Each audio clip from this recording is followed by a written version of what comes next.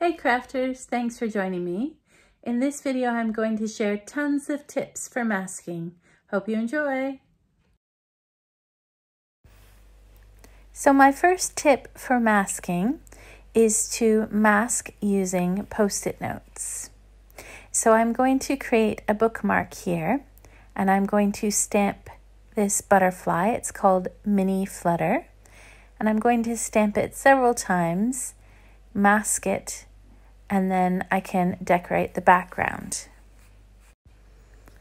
So to create the masks, I'm going to stamp this butterfly twice onto some Post-it notes and then peel off 3 sheets and cut out the butterflies.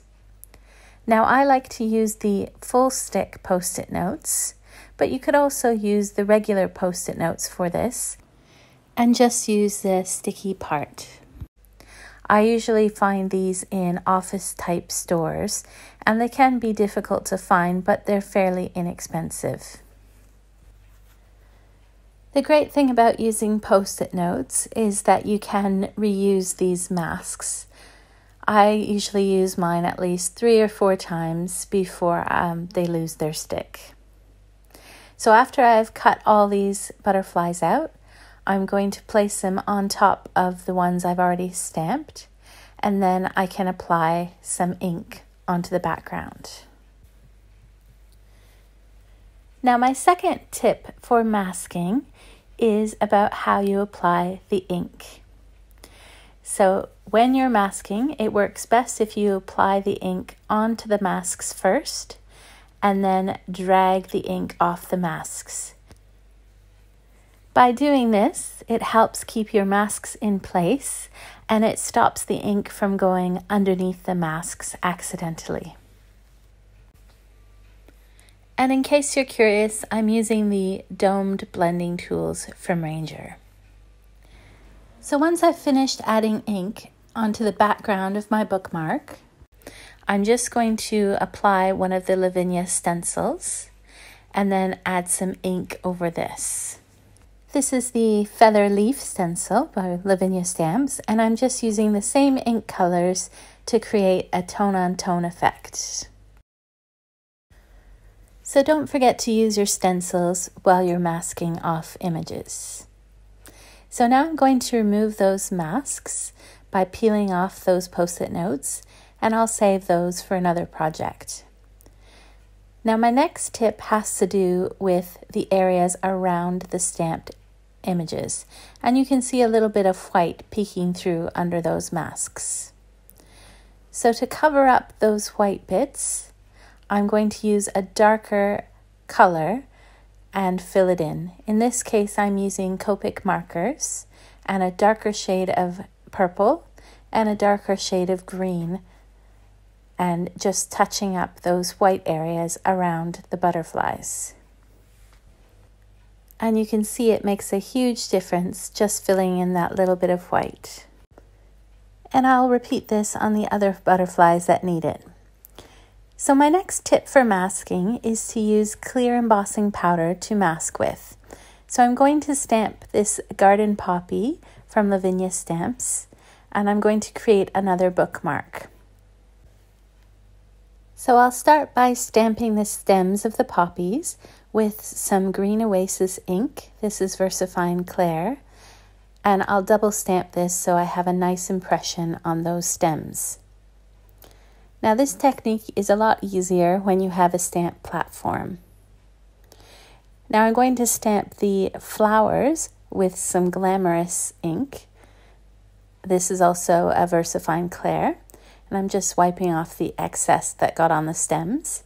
And then I'll repeat this until I'm happy with the base of my bookmark. Next, I'm going to line up my stamp onto the already stamped image, making sure that I can see the image through the stamp. And then I'll pick it up with my stamp platformer. And then I'm going to stamp the entire thing with some Versamark clear embossing ink. Once I've stamped this, I'm going to add some clear embossing powder. I keep mine in a tub so it's easy to pour onto projects. And then I'm going to heat set this whole stamped image. Now this technique works best if you're using silhouette type stamps, such as this garden poppy. But you could also use an embossing pen and fill in the entire stamp image. So I've repeated that on all the poppies, and you can see they're all covered in that clear embossing powder. So now I can start adding some wet techniques to my bookmark. So by using that clear embossing powder, it allows me to add the wet techniques. So after spraying this bookmark with water, I added some brushes. I put the emerald green at the bottom, the crimson in the middle, and then I added some Prussian blue around the top. And I'm just letting the excess brushes run off and spraying it with more water. And as you can see, the areas where there are those poppies, they're resisting the brusho ink, and it's staying nice and red. So I'm going to continue adding some brusho powder and water until I'm happy with my background. And as you can see, the garden poppies continue to resist that brusho color. Now to brighten up my background a little bit, I'm going to add one of the mystical sprays. This is the Golden Temple, and I'm going to spray it in those white areas. And then I'll add a little bit more water and allow this to dry naturally. And then once it's completely dry, I can add a bit of ink onto this bookmark as well. So I'm going to use some VersaFine Clair. This is in the Twilight color, and I'm going to blend it around the outside. And I think that really helps to finish off this background. Now my next tip for masking has to do with when you use clear embossing powder. And you tend to get little bits of muck on top of the embossing powder. So I'm just cleaning off those areas with a wet paper towel. This is more noticeable in real life, but you can see from the paper towel that there was a little bit of that Mystic spray stuck on top of those poppies. And now that I've cleaned them, they look a lot nicer. Now, while I have that ink handy, I'm going to just stamp the 3 blessings from Lavinia Stamps, and that will help to finish off the stamping on this bookmark. I will show the finished bookmark as well as the other projects at the end of the video. I just love how this bookmark turned out, and it has a bit of a shimmer and shine to it when it catches the light because of that Mystic spray. Now my next tip for masking is to use Post-it note tape. I like to use this tape to create edging. So you can easily tear Post-it note tape as you see here, and I'm going to use it to create some rough edges on the front of my card. So I'm just going to place that Post-it note tape on all 4 edges. You could also use this tape without ripping it so that you have very straight edges as well. So it depends on what sort of effect you're going for. Now Post-it note tape is also very handy to keep your projects in place, and you can use it to tape your projects as I'm doing on my craft mat here. I also like to use it to secure my dies before running things through my die cut machine. You can reuse Post-it note tape at least three or 4 times before it loses its stickiness, so it's well worth investing in. It's definitely one of my most used tools in my craft room. So once I've finished masking off all 4 edges of this card, I'm going to apply some ink, starting with some aged mahogany, and then I'll create a nice sunset typed blend. Now as you can see, I'm using quite a lot of pressure with these distress inks, and the Post-it note tape is quite secure and it stays in place without budging. And you can also see how the edges are starting to come to life as I apply more ink working upwards on this background. I'm just going to apply one more color to this background to bring this gradient to life. And I just love the combination of these colors. It's really starting to come together. So once I'm happy with the blend of this, I'm going to add a little bit of water to the background to add some texture in. And the Post-it note tape will allow for a little bit of moisture. And then I'm going to wipe it off with a paper towel. Now, as I remove the Post-it note tape, you can see those edges and how nice they look. Just gorgeous. Now, before doing any stamping on this, I'm going to make sure that it's completely dry by drying it with my heat tool.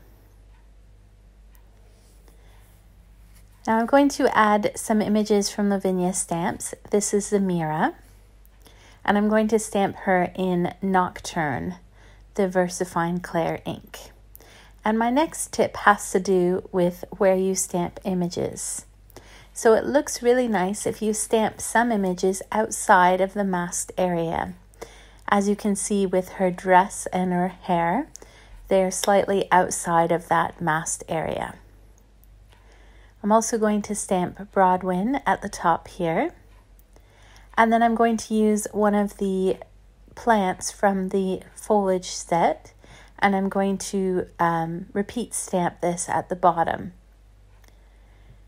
And I just love how you can repeat stamp this particular stamp and it looks like one continuous piece of foliage. And the last one of these I'm going to stamp slightly off of the masked area and just give it that nice look so it matches the corner of her dress as well. So my next tip for masking is to use masking sheets for larger stamps.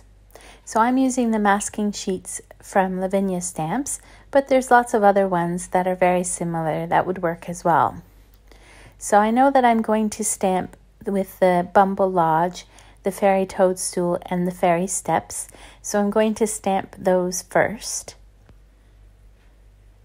Now, one thing to be careful of is when you use the masking sheets, it can take a few moments for your ink to dry. So be careful that you don't smudge your image when you're cutting it out. So I'm going to stamp a few more of those Fairy Toadstools because I know that I would like to use at least 4 of these. And then I'll let them dry for a moment before cutting them out. Another tip is when you're cutting out masked images, don't worry about the small details like those black lines. So I'm going to cut out this Fairy Toadstool and I'm just ignoring those blades of grass. You might have noticed earlier when I cut out that butterfly that I didn't cut out its antennas. So little things like antennas and blades of grass, you can just skip those. It's not important to cut those out. And you can see at the Fairy Toadstool, I'm just going to cut it in this shape here. My next tip is to use your masks to help you plan your scene. So before removing the backing paper on these masks, I'm just going to play around with them in the scene until I'm happy with the way it looks. So sometimes it's handy to have this visual reference before you create your finished card. Now my next masking tip is to stamp things in the foreground first. So for instance, I knew that I wanted the Bumble Lodge to be my focal point, and I'm going to stamp that first. And then I'm going to stamp the fairy path next, so that these steps will disappear behind the Bumble Lodge. Similarly, I want the Fairy Toadstools to go behind the Bumble Lodge, so I'm going to stamp them after stamping the Bumble Lodge. Now I wanted one of these Fairy Toadstools on the far right of the card to be in the front. because it would be closer to the person looking into the scene. So after putting these two masks on, I'm going to stamp that fairy toadstool on the far right before stamping the one towards the middle of the card. So by planning out what you want to have in the foreground, it helps you figure out when to stamp things. So once I've stamped this one and put the mask on, I can stamp the last fairy toadstool. And this one will now appear as if it's behind the one on the far right. Now, using masking paper can be a little bit fiddly, as you can see here, but it is very helpful for using on large stamps.